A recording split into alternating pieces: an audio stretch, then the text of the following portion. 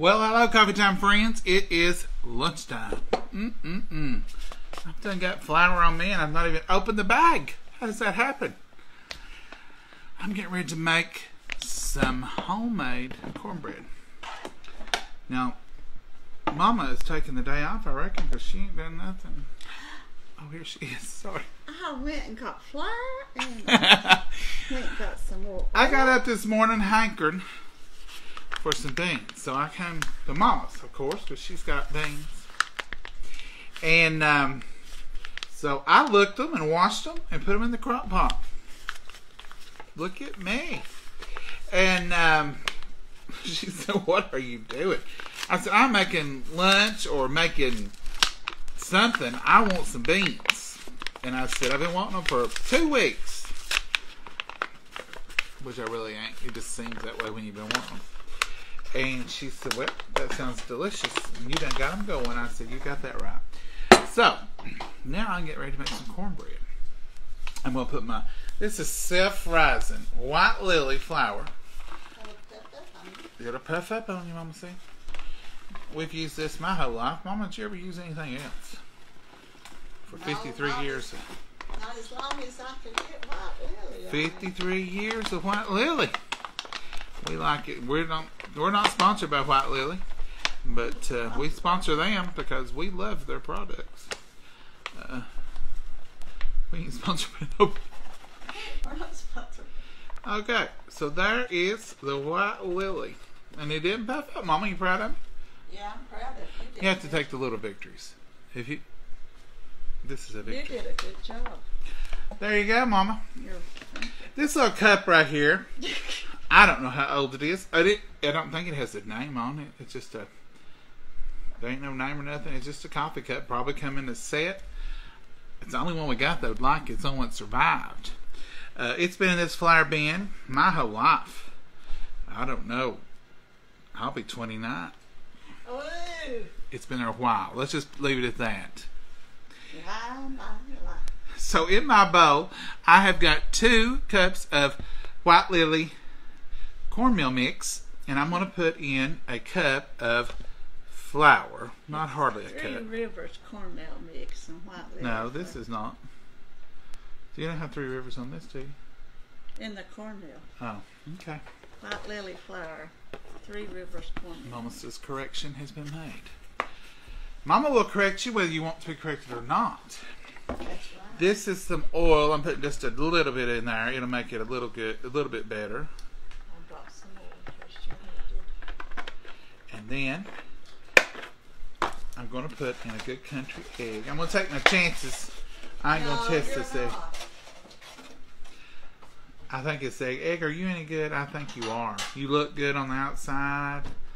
There ain't nothing wrong with that egg right there. That is your bowl. She's strict. I've told you. You don't want to waste flour and meal because Why, Mama, it wouldn't be no waste. Okay, Mama, this egg, it looks wonderful. I'll put that shell right there. There's nothing wrong with that egg, just like we assumed. How many bad eggs do you find, Mama, when you're searching? I always assume you put them in one bowl and dump them in your mix. I ain't never seen you really. I have found bad eggs over the times. Once upon a time. No, I found several of them. When they're flattened out and the color don't look good, I don't like using them. I'm shaking up some buttermilk here. This is whole cultured buttermilk. We like to use the cultured whole buttermilk. This is just Pike Country buttermilk. That's what we have at the store. Save a Lot has it. Save a Lot has it. And I'm just going to pour that right in here. And I put about a cup in there. I didn't measure it, but I've made enough cornbread I know. So that's a cup. And we've shown you how to make cornbread before. So if you're writing the recipe down, it's 2 cups of buttermilk cornbread mix. 3 Rivers, Mama says. And 3 Rivers or Martha White cornmeal. And a cup of flour, 1 egg, and that was 1 cup of buttermilk, and I'm going to put another cup because I can tell you it ain't where I want it. I want my cornbread mix mixed up good and thin. Not soupy. I'll show you. Not pancake batter either. Because I like good moist cornbread. I don't want really thick cornbread. Well, thick is okay, but I don't want my batter to be thick to start with. My dad used to like, and I've told you this before, he called it greasy bread. Mom don't care for it, so we don't have it much anymore, unless I'm just making me a pound. But he wanted you to put about 3 good tablespoons of bacon grease in it, and that would make it real greasy. And he'd say, make me some good greasy bread. And I would, because that's what he wanted. And Mom, do you even put oil in yours? No, I put oil in the skillet good. We put oil in the skillet, and we do get it hot. It does make a difference to us, anyway, on the crunchiness of it. And I want it to cook. When I pour it in there, I want to hear it sizzle. Some people put it in there cold, and I'm sure it works. And they'll put solid Crisco in it and do it, but we put oil, vegetable oil, canola oil, or we will use solid Crisco and let it melt. All of it works equally well that I can tell. We don't use a lot of solid oil meats. I mean, lard or shortening, because he'll go back solid, and it's not good for your. Yeah, we try to use oil if Oil, we can, solid. but we do use Crisco, butter flavor Crisco for our biscuits. Now that's solid. Now, this is how I like my cornbread. I like for it to be, I want a little thinner than that. So what I'll do is add just a little bit of water to this. I'll open up another buttermilk. You got another buttermilk candy? Sure. I do add water sometime instead of all buttermilk. Shake, shake, shake. You can make hot water cornbread. That's a southern thing. You can make, it's just where you use basically cornmeal and put hot water in it. A lot of times if we make hot water cornbread, we fry it. And it's just sort of a real thin, and it just spreads out. Then there's lacy cornbread, and that's where it's even thinner, and it spreads out, and it kind of gets bubbles in it. So it looks like a piece of lace. And there's cornbread fritters. Did you shake this one? You done used it. I didn't use it. I don't remember if I shook it or not, Mom. Okay, now this is feeling right. You can feel it. Once you've made enough of it, you'll stir it, and you'll feel, and it'll feel like you want it to feel. My granny used to say that, and I think, what is she talking about? I want it to where it'll come off real easy in ribbons. I don't want it to where it clumps much. I want it to be pretty liquidy. Now I'm going to put this in the oven on about 400 degrees in a hot iron skillet. And I want you to hear that sizzle, because that's what makes good cornbread. Okay, the skillet is steaming hot. It just come out of the oven. Now watch this. This is what gives you that good sear on that cornbread to me. You hear it? That's good cornbread right there, folks. That's the making of some good cornbread. And I'll clean that out in just a second. Might even make a smaller pound. I made a little extra. That is already cooking around the edges. Now I'm going to put this back in the oven, and we'll have cornbread in about 25 minutes. Okay, we are going to do another little small batch because I had plenty left. Now mixed up good. This will just be a little thin pound. This little 6-inch. You hear that? That is good cornbread. I know people who sprinkle a little bit of cornmeal on the bottom of their skillet, or a little flour, different things I've heard to give it a crunch. And we're going to share this with a friend of ours, so we're going to take some beans and a little bitty pound of cornbread. And that'll be their supper. Or something. If you make beans, you don't want to eat them all. There's always somebody you can share them with. Make them a little pound of cornbread and some beans. I like that for a little snack. Here you go. Here's your supper. Mama just put it back in the oven. Ready to go. we'll be having beans and cornbread. That oven door's squeaking. I heard it. Maybe it needs a little WD-40. I need a little dab of oil or something. Well, put some of that canola oil on it. I always was taught not to use vegetable oil On door frames. on any machine or anything like that. It's got a component in it that don't work with the metal we use regularly. Mama, tell them about these suckers. Now, this ain't all suckers. There's a little bit of mint in here that I broke off yesterday just to have in here fresh. You can cut your mint, put it in some water, have it handy for your tea or just to smell good or whatever. But this right here is a tomato that she broke off. I accidentally broke that one. Let me take this mint out. Oh, I smell that mint. It's so strong. This is a tomato top. She broke it off picking weeds yesterday. So what she's done is, you see where this fork is here? This will cause some roots to come here. She's cut it off there. Going to keep it in water, and that will grow roots, and then you can plant this and have a tomato plant. If your tomato plants, we was always called suckers that come up in it. And in your tomato plants, you'll have this little... Well, tell them what suckers are. That's what I'm trying to tell. They're on the very bottom of the plant. Well, they're anywhere where there's a V like this, and the two stems. These is the two stems. And there's one that comes up right here in the center of these two V's, and that's called a sucker. And what you do is, when it gets up pretty good size, or you can handle it and plant it, you just go in there and break that sucker off. And then I always brought them in, put them in a quart jar, and put them in a window or something where they get some light, and they will root. Sometimes you'll have them to rot. I guess it's the different signs and stuff. But now I break them off, and I start me some, and I use them for late tomatoes when you can't find tomato plants. We do late tomatoes, late beans, late corn.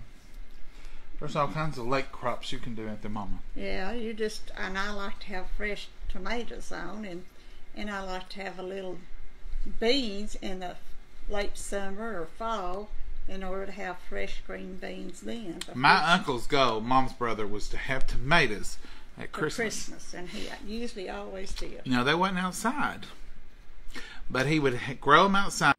Well, of course, we got cut off. Anyhow, my uncle always wanted to do tomatoes at Christmas. He would keep them as long as he could, right up to the very last frost that he could keep them, or the very first frost. And then he would pick them all green and put them in his basement and try to keep them. And he usually had tomatoes for Christmas dinner, and that was always his treat. And it's always special, to have some tomatoes that long. Well, Mama just took the cornbread out of the oven, and she's going to turn it out. Now, you all know what turning out the cornbread is, so Mama, turn that cornbread out. Show them what you're doing there. Now watch it. Watch it not come out? Yes. Well, come here. Where you running out? I'm trying to chase you down with the camera. Okay, Mama, turn that cornbread out. Watch it mess up. Mama, it'll be perfect. There's a piece of perfect cornbread pone. Look at that, folks. Perfectly brown, perfectly good cornbread. Mama can do some good cornbread. Look at that cast iron skillet. That was you done the cornbread, not me. Look at that cast iron skillet, perfectly seasoned. Not a stick in place in it. Sometimes they stick a little bit. We used to have one. I don't know if it's a Wagner or what, but we love Wagner. But it had a W on it, and we always knew that meant will stick in one little spot, about the size of a quarter. And it would always stick in one little spot. We tried to sand it or clean it good and season it again. Finally, we got it worked on, but for a while we'd say, oh, that's the W, it will stick. But one had a G and one had a W. One was a Griswold, one was a Wagner. I think this, I don't know. That may be the Wagner now, because we did get it fixed after enough seasoning. No. That's 8C or 8G. I don't pass up a good iron skillet. If I find one at a yard sale, or if I find one at a secondhand store, I always try to find me a good iron skillet. So we've got a bunch of them. So, folks, this is going to be so supper, lunch. I guess that's what we call this, And late this lunch. one, I ain't never baked cornbread in. This one, I don't. Oh, Mama's going to show you this again. It probably won't come out. It's not. It's never had cornbread in it? Well, I used to years ago bake some little. Because there ain't no way we're going to make a pound of cornbread that little for us to eat. But I've not used it's coming up. It's coming up, Mama. In years and years, so I've used it for meats and everything. Well, look at that. Perfect little pound of cornbread. It's like the big pound and the little pound. And these was in there about 28 minutes. So, depends on your oven. You can't go by time, what we tell y'all, because some ovens is 30. Now, on our Easy Bake oven, the KitchenAid oven, it takes about 25 minutes or 22 minutes sometimes to make a pound of cornbread, depending on how thick we make it. That's another thing. It depends on how thick you make it. Depends on how thin you make your meal. So, just when it gets brown on the top, though, it's usually good and brown on the bottom. So, just remember that when you're making cornbread. So, give us just 1 second, and we'll be back over here with our pinto beans and cornbread, a little bit of homemade chow-chow, and a plate of homegrown, mama-grown tomatoes. And this is a Vidalia onion chunked up ready to go in them beans. You talk about good southern eating. We have to have us a pot of beans at least every 3 or 4 weeks. Can't go that long if we can help it. So you hang on just 1 second. And it's time to eat. There's the beans. They're good, brown, rich, gray. Got juice, cornbread. Mama's eating a little bite. She won't eat much. And look at that beans. Some good Vidalia, some homegrown, and a piece of cornbread. Hey, Mama. Oh, no, you've got a joke for me. All these tomatoes and stuff out of the garden time. This is a garden joke. So what's long green and slowly turning red? Long green and slowly turning red. Watermelon is one thing. Let's see what else can be. It could be a cucumber holding its breath, Mama. No. This is chow chow, and we're about out. So we're making some more of this. Mama don't know it yet, but Squash ain't made, so I don't know if we'll buy squash. I'll buy squash. Chow chow is a mixture of squash and cucumbers and onions and peppers and pickling spices, and it's wonderful. I make it it's squash. You want some chow chow? Yeah, it's squash chow chow. This is, or squash pickles. I make a sliced squash pickle, and we like the taste of it, but Don wanted some chunky stuff to go in his beans. I like to chunk. This is what I like to. So I started chunking it up, and I make it like my sliced squash pickles, but it's really good. And then I also make a corn relish. That was off my mama's. All right, let's bless our food, and we'll eat it up. Dear Heavenly Father, we thank you for this opportunity to partake of this wonderful meal, dear Lord, and just pray that you'll be with it for the nourishment of our bodies, dear Lord, and dear Lord, be with all the prayer requests that are turned in, and we want to continue to pray a special prayer for Mama Sue and all those that are suffering from different ailments, dear Lord, and just pray that you'll answer each and every one of them in your power and your glory. In your name we pray. Amen. Amen. All right, Mama, give them a taste. Since I made them, you can judge them, I guess. Oh, boy.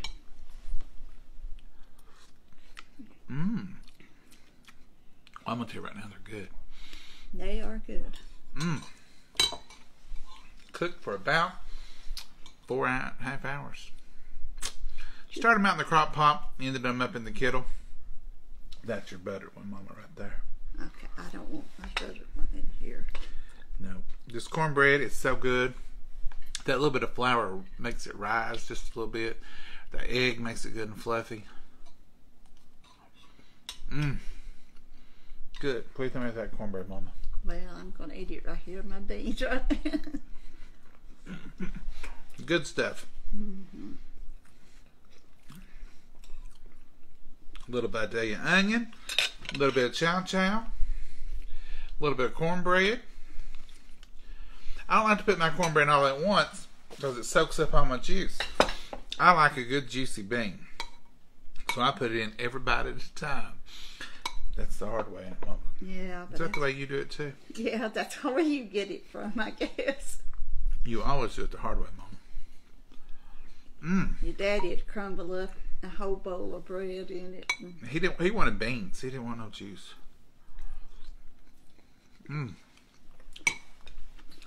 You can't beat a good pinto bean.